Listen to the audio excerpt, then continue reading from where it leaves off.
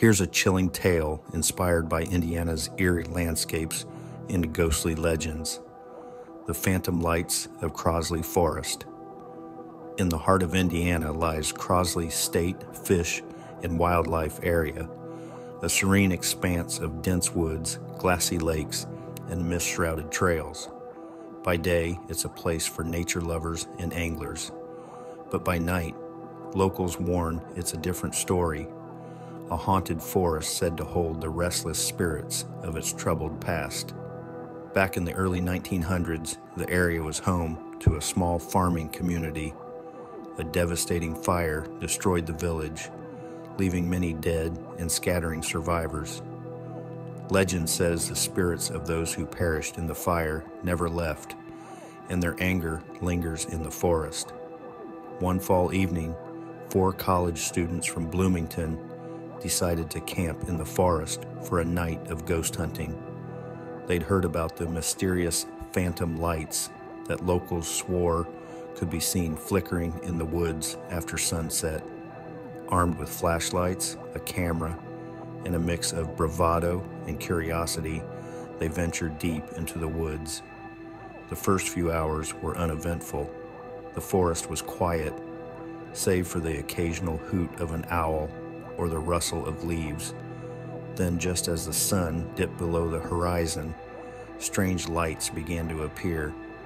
Tiny orbs of orange and blue floated among the trees, weaving through the underbrush like fireflies. But these weren't insects. The lights moved with purpose, circling the group and then vanishing as quickly as they'd appeared. One of the students, a skeptic named Eric, decided to follow the lights. He pushed deeper into the woods, his friends trailing reluctantly behind. The lights led them to a clearing where the remnants of a burned-out farmhouse stood, a skeletal frame of charred wood. As they approached, the air grew cold and the smell of smoke filled their nostrils, though no fire had burned there for decades.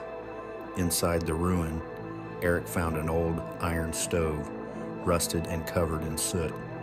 He reached to open its door, and that's when the whispers began. Low and guttural at first, the voices grew louder, overlapping into an unintelligible cacophony. The group froze as a new light appeared, a fiery orange glow emanating from the stove. Suddenly, a figure emerged from the glow. It was a woman, her body cloaked in flames, her eyes hollow and black. She pointed at Eric, her mouth opening wide to emit an ear-splitting scream. The fire in the stove roared to life, its heat so intense that the group stumbled backward. Panicked, they turned to run, but the forest had changed.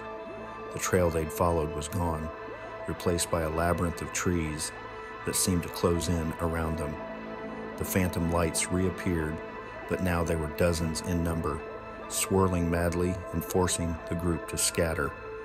Eric ran blindly, his heart pounding in his chest. The whispers grew louder, transforming into voices that seemed to come from all directions. He tripped and fell, landing hard on the forest floor. When he looked up, he saw the flaming woman standing over him, her charred hand reaching for his face. He screamed, and everything went black. Eric woke up at dawn, lying at the edge of the forest. His friends were there too, pale and shaken, unable to explain how they'd found their way out. Their gear was gone, save for Eric's camera, which he clutched tightly. When they reviewed the footage later, it was mostly static, except for one clear image. It showed the burned-out farmhouse, the flaming woman standing in its doorway, and 4 shadowy figures in the distance, watching from the trees. Locals say the students were lucky to escape with their lives. Many others who've chased the phantom lights of Crosley Forest were never seen again. To this day, the forest remains a popular spot for thrill seekers, but few are brave enough to stay after dark. Those who do often report hearing whispers in the trees and glimpsing flickering lights just beyond the edge of their vision. But be warned, if the lights find you, they may never let you leave.